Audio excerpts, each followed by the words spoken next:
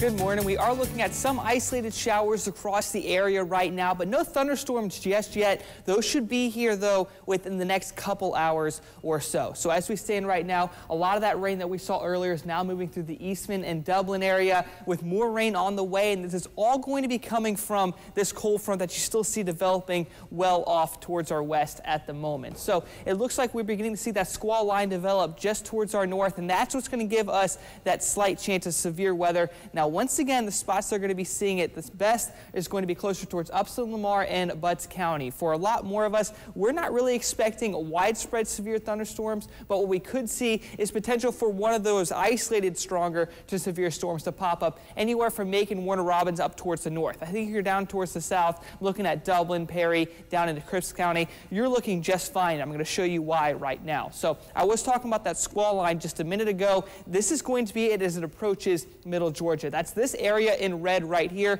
What you see with these things is not only strong wind and heavy rain, but you could also see some thunderstorms and some very strong straight line winds moving through with something like this. And these are going to move through very quickly, but there is some good news. It's going to begin to break down as it works its way through our area, and you can see that right here, not nearly as defined as it was when it was passing through the Atlanta area. And even by this evening, when it moves through you guys down in Dublin or down there in Telfair County, looks like it's going to be broken up quite a bit, and there's a chance you might not even see any thunderstorms at all when that heads through your area. Okay, now once again, wind is going to be the big thing to watch out for, and I'm going to break that down in detail in just a second. But rain is also going to be very heavy at times. We could see a majority of that ½ inch of rain at one time. Now, I'll get to more on that in a second as well. As far as tornadoes are concerned, it can't be completely ruled on out, but the way it stands right now, it does not look likely at all for those to move on through. And once again, wind gusts going to be the big thing to watch out for. This is going to be what it looks like closer to about noon. So you're going to see some spots here and there.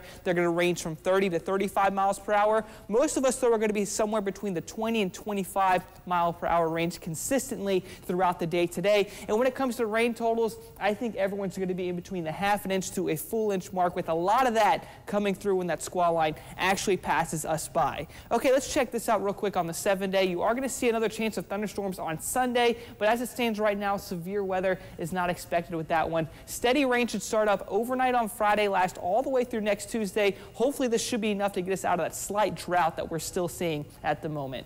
And here's going to be a quick look at your fish and game forecast brought to you by Harrison's Body Shop. An excellent time for later today is going to be around 7 o'clock.